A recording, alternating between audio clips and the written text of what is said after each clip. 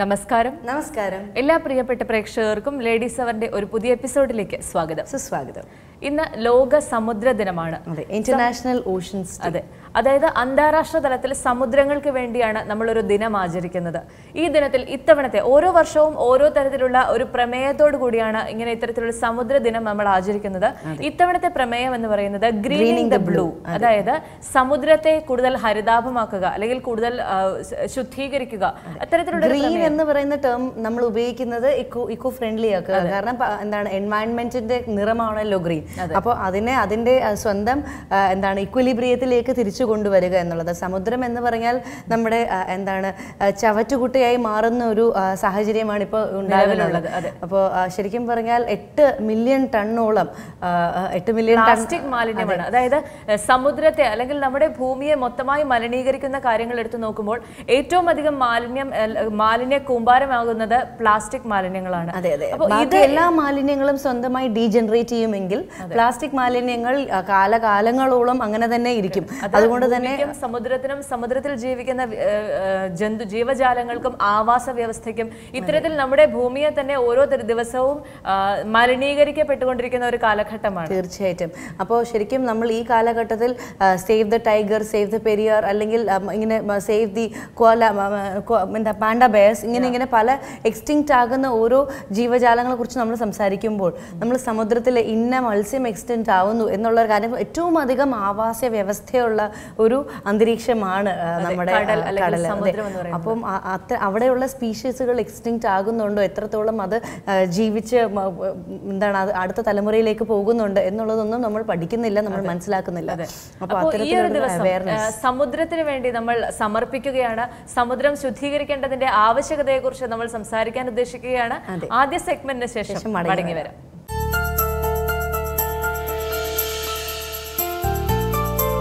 നമസ്കാരം, എൻ്റെ പേര് ബബിത റിജേഷ്. ഞാൻ ചിന്മയ മിഷൻ കോളേജിലെ ലെക്ചറാണ്. മീൻസ് ബേസിക്കലി ഞാനൊരു കണ്ണൂർക്കാരിയാണ്.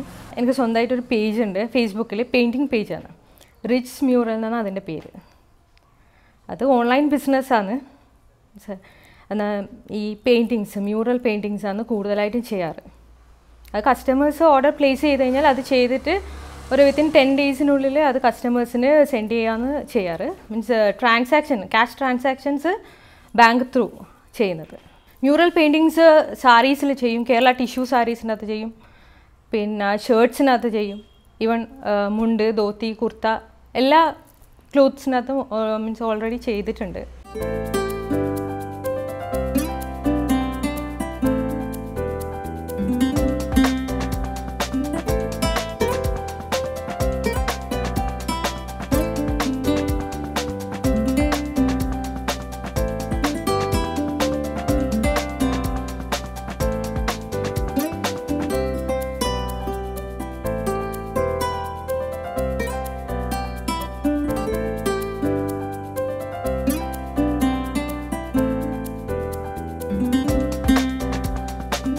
പ്രധാനമായി ഞാൻ കേരള മ്യൂറൽസ്, അതായത് കൃഷ്ണൻ, രാധ അങ്ങനെയുള്ളതാണ് എനിക്ക് കൂടുതലായിട്ട് ചെയ്യാൻ താല്പര്യം. പിന്നെ ഫ്ലോറൽ പാറ്റേൺസ് ചെയ്യാറുണ്ട്. പഠിച്ചത് മീൻസ് ഞാൻ പണ്ടേ ചിത്രം വരക്കാറുണ്ട്. പെയിൻറ്റിങ്സ് എനിക്ക് അറിയാം. പിന്നെ ഇതിനോടൊരു താല്പര്യം ഒരു 2 വർഷത്തിന് മുന്നെയാണ് വന്നത്. അങ്ങനെ ഞാൻ ചെയ്യാൻ ഇത് തീരുമാനിച്ചത്. സമയം ആഫ്റ്റർ കോളേജ്, അതായത് 9:30 to 3:30 ആണ് കോളേജ് ടൈം. അത് കഴിഞ്ഞതിന് ശേഷമാണ് ഞാൻ ചെയ്യാറ്. പിന്നെ വെക്കേഷൻസ് എല്ലാം ഇഷ്ടംപോലെ സമയമുണ്ടാവും. ഉദ്ദേശം ഒരു 10-50 മേലെ ചിത്രങ്ങൾ വരച്ചിട്ടുണ്ട്. ആ മ്യൂറൽ പെയിൻറ്റിങ്സ്, അതായത് കസ്റ്റമേഴ്സ് അവർക്ക് പ്രിഫർ ചെയ്യുന്ന ഡിസൈൻസ് എനിക്ക് സെൻഡ് ചെയ്ത് തരും. എന്നിട്ട് അതാണ് ഞാൻ ചെയ്തു കൊടുക്കാറ്. മെയിനായിട്ട് കസ്റ്റമേഴ്സിൻ്റെ പ്രിഫറൻസിന് ഞാൻ ഇമ്പോർട്ടൻസ് കൊടുക്കുന്നത്. അവരെ സ്റ്റൈല്, അവർക്ക് എന്താണ് വേണ്ടത്, കളർ കോമ്പിനേഷൻസ്, അതെല്ലാം ഞാൻ അവരുടെ ഇഷ്ടത്തിനാണ് ചെയ്യാറ്. ഇത് ലിയക്ക് വേണ്ടി സ്പെഷ്യലായിട്ട് ഞാൻ ഉണ്ടാക്കി കൊടുത്തത്. എൻ്റെ സ്ഥിരം കസ്റ്റമറാണ് ലിയ. അതിന് പുറമേ മീൻസ് ഫസ്റ്റ് ഇവളെൻ്റെ ഒരു സ്റ്റുഡൻ്റ് ആയിരുന്നു, നമ്മൾ കോളേജിലുണ്ടായതാണ്. പിന്നെ ഇവൾ സാരീസ് വാങ്ങിക്കാൻ വന്ന് അങ്ങനെ നമ്മൾ സ്ഥിരം കസ്റ്റമറായി. മീൻസ് ലിയക്ക് വേണ്ടിയിട്ട് ആക്കിയത്, ലിയൻ്റെ അമ്മക്ക് വേണ്ടിയിട്ട് ആക്കിയതായിരുന്നു. മീൻസ് ആലവട്ടവും കൃഷ്ണനാട്ടവും. മീൻസ് ആലവട്ടം ഈ ബോർഡേഴ്സിനകത്ത്, പിന്നെ ഈ ബ്ലൗസിനുള്ള ഈ വർക്ക്സ് അതെല്ലാം ചെയ്തതാണ്. പിന്നെ ഈ കൃഷ്ണനാട്ടം ചെയ്യാൻ വേണ്ടിയിട്ട് ഓൾമോസ്റ്റ് ഒരു 8 days എടുത്തിട്ടുണ്ട്. അതിനകത്ത് കംപ്ലീറ്റ് ചെയ്ത്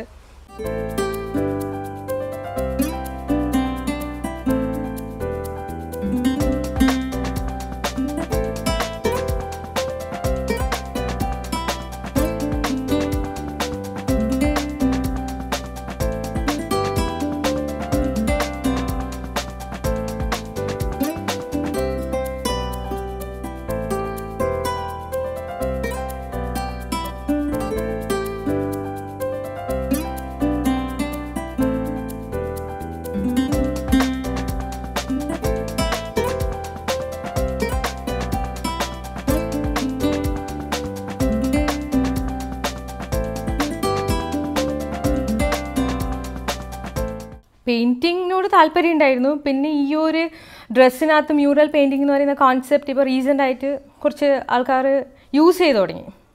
അപ്പം ഉള്ള ടാലൻറ്റിനെ മീൻസ് കാണിക്കാമെന്ന് വിചാരിച്ചിട്ട് ഞാൻ അതിൻ്റെ അകത്തേക്ക് വന്നതാണ്. ഇത് കാശ. ഈ സാരി എന്ന് പറഞ്ഞു കഴിഞ്ഞാൽ ദുർഗാ സാരിയാണ്. ദുർഗയും പിന്നെ ദുർഗേൻ്റെ ഹാൻഡ് ഈ നമ്മളെ കാലിൻ്റെ ഭാഗത്തായിട്ട് ഫുള്ള് ബോഡി ഫുൾ വർക്കാണ്. ഇവിടെ പല്ലുവിലും ദുർഗാമാൻ്റെ മുഖവും പിന്നെ ദുർഗേൻ്റെ ഹാൻഡുമാണ് ചെയ്തിട്ടുള്ളത്. ഇതും സ്പെഷ്യലി ഒരു കസ്റ്റമർ പറഞ്ഞിട്ട് ചെയ്തതായിരുന്നു. ഇതിപ്പോൾ നല്ല മൂവ്മെൻ്റ് ഉണ്ട്. മീൻസ് കസ്റ്റമേഴ്സ് ഇതിന് ഡിമാൻഡ് കൂടുതലാണ് ഈ ദുർഗാമ ആൻഡ് ഹെർ ഹാൻഡ് എന്ന് പറഞ്ഞ സാരിക്ക്.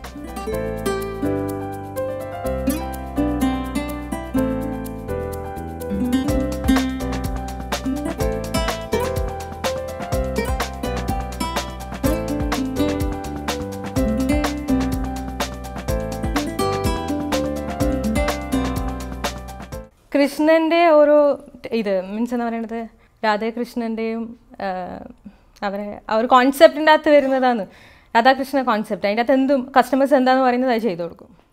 രുക്മിണി സ്വയംവരം അങ്ങനെ ഇങ്ങനെയുള്ളതെല്ലാം ഉണ്ട്. എന്തായാലും ഒരു 7 days എല്ലാം വേണ്ടി വരും. എന്നാലേ ഒരു സാരിയെല്ലാം കഴിഞ്ഞിട്ട് 7 days. ഷർട്ടാണെങ്കിൽ ഒരു ദിവസം മതി. ഒരു ദിവസം വേണ്ട, ഒരു 3-4 hours കൊണ്ട് കംപ്ലീറ്റ് ചെയ്യാൻ പറ്റും. പിന്നെ അതിനകത്ത് ഡെക്കറേറ്റീവ് വർക്ക്സ് ചെയ്യുന്നുണ്ടെങ്കിൽ സ്റ്റോൺസ്, മിറർ അതെല്ലാം ചെയ്യും. ഏറ്റവും കൂടുതൽ സപ്പോർട്ട് ചെയ്യുന്നത് എൻ്റെ ഹസ്ബൻഡാണ്. കാരണം 3:30 കഴിഞ്ഞ് വന്ന് ഇതിൻ്റെ പെയിൻറ്റിങ്ങിന് ഇരിക്കുമ്പോൾ ഹസ്ബൻഡ് വരുമ്പോൾ ഞാൻ ചിലപ്പോൾ ഈ പെയിൻറ്റ് ചെയ്തുകൊണ്ടിരിക്കുന്നുണ്ടാവും. എന്നാൽ എന്നെ ഒന്നും പറയില്ല. ഫുൾ സപ്പോർട്ട് ഹസ്ബൻഡ് വീട്ടുകാർ, എൻ്റെ വീട്ടുകാർ, എല്ലാവരും ഫാമിലി മെമ്പേഴ്സ്. പിന്നെ ഏറ്റവും കൂടുതൽ സപ്പോർട്ട് പറയുന്നത് ഫേസ്ബുക്ക് ഫ്രണ്ട്സാണ്. ഏറ്റവും കൂടുതൽ ഷർട്ട്സ് ഞാൻ സെയിൽ ചെയ്തിട്ടുള്ളത് ഈ ഫേസ്ബുക്ക് ഫ്രണ്ട്സിന് വേണ്ടിയിട്ടാണ്. ഓൺലൈനായിട്ട്. പിന്നെ ആദ്യം ഫ്രണ്ട്സിൻ്റെ അടുത്ത് ചെയ്യുന്നതെന്ന് വന്നിട്ടുണ്ടായിരുന്നു, ഫ്രണ്ട്സും റിലേറ്റീവ്സും. ഞാൻ സാരി ഉടുത്തത് കണ്ടിട്ട് ചോദിച്ചിട്ട് വന്ന ആൾക്കാരാണ് കുറേ ഉള്ളത്. ഈ ഒരു ഫീൽഡ് ഭയങ്കര കോമ്പറ്റേറ്റീവാണ്, പക്ഷേങ്കിൽ എന്നാലും പിടിച്ചു നിൽക്കുക. അത്ര ബിസിനസ് ഫീൽഡ് തന്നെയല്ലേ. രണ്ടും ഞാൻ ചെയ്യുന്നുണ്ട്. കസ്റ്റമർ ചില ആൾക്കാർ ക്ലോത്ത് കൊണ്ട് തരും, അതിനകത്ത് വരച്ചു കൊടുക്കും. പിന്നെ ചില ആൾക്കാർ ഓർഡർ പ്ലേസ് ചെയ്ത് കഴിഞ്ഞാൽ ഇന്ന ക്ലോത്ത് വേണം, ഇന്ന കളർ വേണം, ഇന്ന ടെക്സ്ചർ വേണം, അതെല്ലാം പറഞ്ഞു കഴിഞ്ഞാൽ ജസ്റ്റ് ചെയ്ത് കൊടുക്കും. അത് വാങ്ങിച്ചിട്ട് ചെയ്യും, എന്നിട്ട് കൊറിയർ ചെയ്യും. അപ്പോൾ ആകെപ്പുഴ ഇപ്പോൾ ദൈവത്തിൻ്റെ കാരണത്തോടെ അങ്ങനെയൊന്നും സംഭവിച്ചിട്ടില്ല ഇത്ര കാലമായിട്ട്.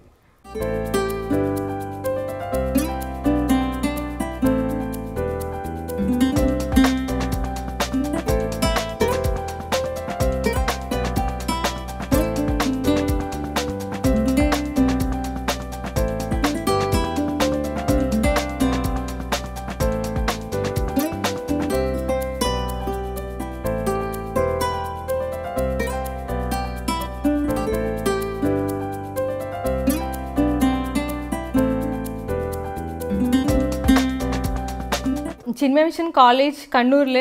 പിന്നെ ഞാൻ അവിടെ തന്നെയാണ് പഠിച്ചത്. 7 years ഇപ്പോൾ അവിടെ ലെക്ചറിങ് തുടങ്ങിയിട്ട്. അവിടെ BComനും MComനും ക്ലാസ് എടുക്കുന്നുണ്ട്.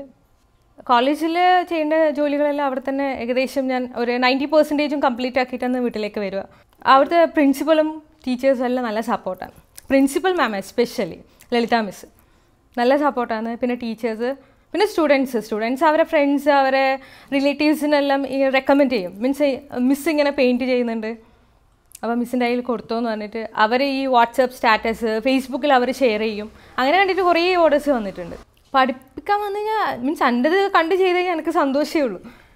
അവർ ചോദിച്ചു കഴിഞ്ഞാൽ അവർക്ക് ഡൗട്ട്സ് എല്ലാം ക്ലിയർ ചെയ്ത് കൊടുക്കലുണ്ട്. ക്യാൻവാസിൻ്റെ അത് ചെയ്യലുണ്ട്. പിന്നെ ഗ്ലാസ് പെയിൻറ്റിങ് ചെയ്യലുണ്ട്.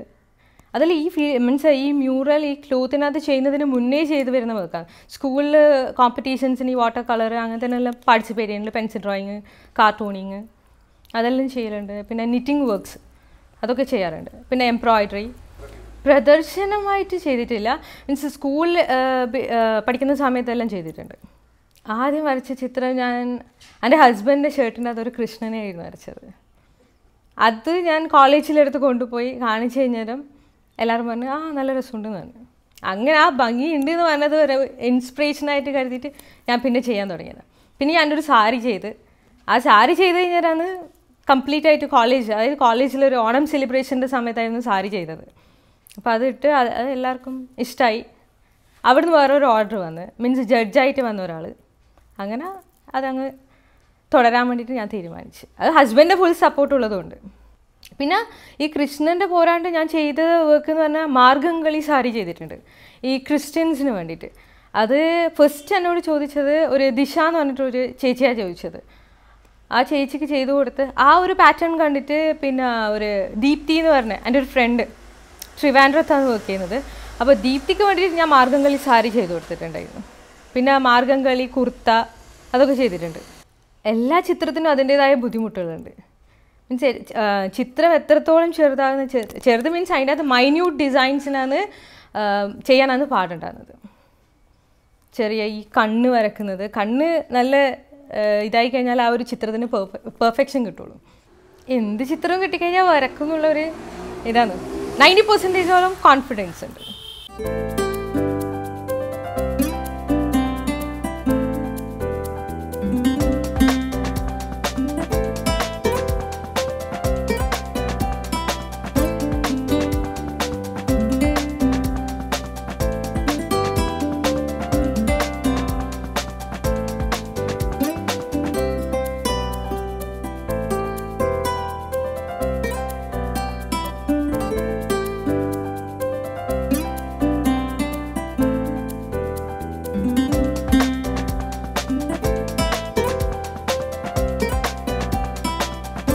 ഫ്യൂച്ചർ പ്ലാൻസ് ഈ ഒരു പെയിൻറ്റിങ് ഫീൽഡ് നല്ല രീതിയിൽ കൊണ്ടുപോവുക. ഇനി ഭാവിയിൽ ദൈവം സഹായിക്കുവാണെങ്കിൽ ഒരു ഷോപ്പ് തുടങ്ങണം. അവർ മാക്സിമം ചെയ്ത് പ്രാക്ടീസ് ചെയ്ത് കഴിഞ്ഞാൽ ഇതൊരു നല്ല നമുക്ക് വീട്ടിലിരുന്നിട്ട് പ്രോഫിറ്റ് ആക്കാൻ പറ്റിയ, പ്രോഫിറ്റ് മീൻസ് എന്താ പറയുന്നത്, വീട്ടിലിരുന്ന് ഇപ്പോൾ ജോലിക്കൊന്നും പോകാത്ത ആൾക്കാരുണ്ടാവില്ലേ, അവരെ കിച്ചണിലെ വർക്കെല്ലാം കഴിഞ്ഞ് ഫ്രീ ആയിരിക്കുന്ന സമയത്ത് ചെയ്യാൻ പറ്റുന്ന ഒരു ബിസിനസ്സാണ്. പക്ഷേ അതിന് ഭയങ്കര ശ്രദ്ധ വേണം. അതായത് നമ്മളെ കയ്യിൽ നിന്ന് ഒരു അതായത് പെയിൻറ്റ് കുറച്ച് അപ്പുറം ഇപ്പുറം ആയിക്കഴിഞ്ഞാൽ അത് കംപ്ലീറ്റ് ആയിട്ട് പോകും. അപ്പോൾ അത്രയും ശ്രദ്ധിച്ചിട്ട് ആരും ഡിസ്റ്റർബൻസും ഇല്ലാണ്ട് ചെയ്യേണ്ട ഒരു കാര്യമാണ് ഈ പെയിൻറ്റിങ് എന്ന് പറയുന്നത്. ഈ ഒരു ഫീൽഡിൽ എന്നെ സപ്പോർട്ട് ചെയ്തത് ഹസ്ബൻഡ്, പിന്നെ അവരുടെ ഫാമിലി, അവർക്കെല്ലാം താങ്ക്സ്. പിന്നെ കസ്റ്റമേഴ്സ് സാരി വാങ്ങിച്ചുകൊണ്ട് പോകും, അവരത് സാറ്റിസ്ഫൈഡ് ആയി, മീൻസ് അവർ ഉടുത്താൻ വേണ്ടിയിട്ട് വേറെ ആൾക്കാർ ആ ഒരു സാരിക്ക് വേണ്ടിയിട്ട് ഓർഡർ ചെയ്യും. അപ്പം സന്തോഷം തോന്നാറുണ്ട്. എസ്പെഷ്യലി ഒരാളെ പറയാൻ വിട്ടുപോയി, എന്നെ കൂടുതൽ ഒരു എന്താ പറയേണ്ടത്, ഇൻസ്പിറേഷൻ തരുന്ന ഒരു അമ്മയുണ്ട്. എൻ്റെ അമ്മ കൂടാണ്ട് വേറൊരു അമ്മയുണ്ട്. എൻ്റെ ഫ്രണ്ട് അക്ഷയ് എന്ന് പറയുന്ന ഒരു ഫ്രണ്ട് ഉണ്ട്. അക്ഷയിൻ്റെ ഒരു അമ്മയുണ്ട്, ദാറ്റ് ഈസ് വിമല ആൻറ്റി. വിമലാന്ന് ഞാൻ വിളിക്കാറ്. അപ്പോൾ ആൻറ്റി ടി വിയിൽ എന്തെങ്കിലും കണ്ടിട്ടുണ്ട് അപ്പം ഓൺ ദ സ്പോട്ട് എന്നെ ഫോൺ ചെയ്യും, ഇതാ മോളെ ടി വിയിൽ ഇന്നതുണ്ടെന്ന് നീ നോക്കിയാട്ടെ എന്ന് പറഞ്ഞിട്ട്. അപ്പോൾ ആൻറ്റി ഭയങ്കര സപ്പോർട്ടാണ് നിനക്ക്. പിന്നെയുള്ളത് ഹസ്ബൻഡിൻ്റെ സിസ്റ്ററാണ്. മീൻസ് ഈ ഒരു പെയിൻറ്റിങ്ങിൻ്റെ സമയത്ത് എനിക്ക് കിച്ചണിൽ കയറാൻ പറ്റിയിട്ടില്ലെങ്കിലും ഏച്ചി നല്ല രീതിയിൽ അഡ്ജസ്റ്റ് ചെയ്യലുണ്ട്. അപ്പോൾ സിന്ധു ചേച്ചിക്ക് എൻ്റെ ഒരു സ്പെഷ്യൽ താങ്ക്സ്.